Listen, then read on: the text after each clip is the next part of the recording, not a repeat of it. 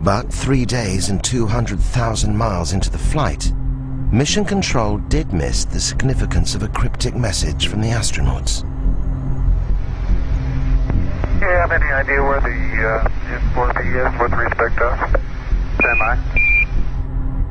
The crew required information on the current position of the S4B, the final stage of the rocket which had been jettisoned away 2 days earlier.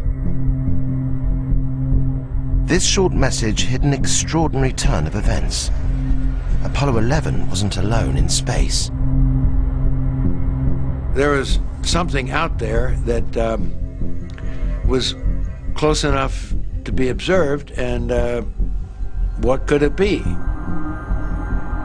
Traveling alongside Apollo 11 was a mysterious object, like this one filmed on a later mission.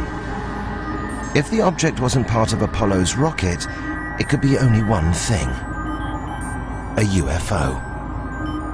Mike decided he thought he could see it in the telescope, and he was able to do that. And when it was in one position, that it had a series of ellipses. But when you made it real sharp, it was sort of L-shaped. That didn't tell us very much.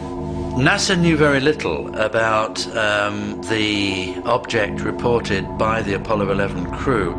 It was obviously an unidentified flying object, but such objects were not uncommon, and the history of even Earth orbit space flights going back over the previous years indicated that several crews saw objects.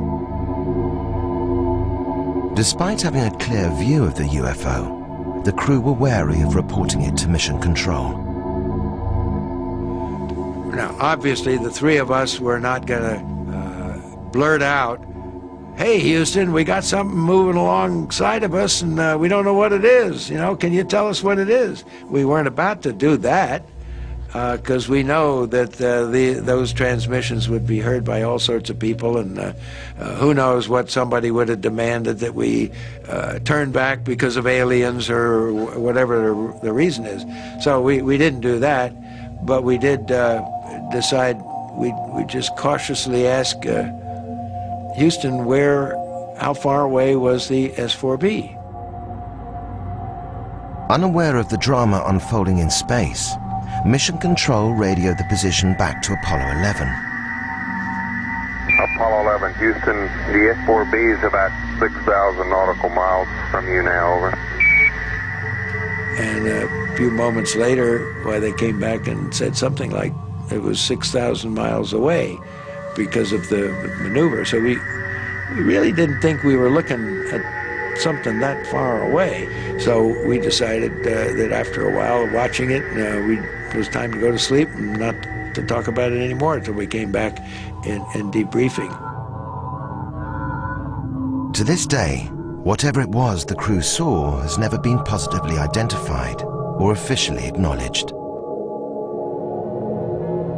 The possibility that you might encounter aliens in space has to be considered in a very sensible and positive and realistic way. There are a lot of people within the program who went off later and became convinced that UFOs existed.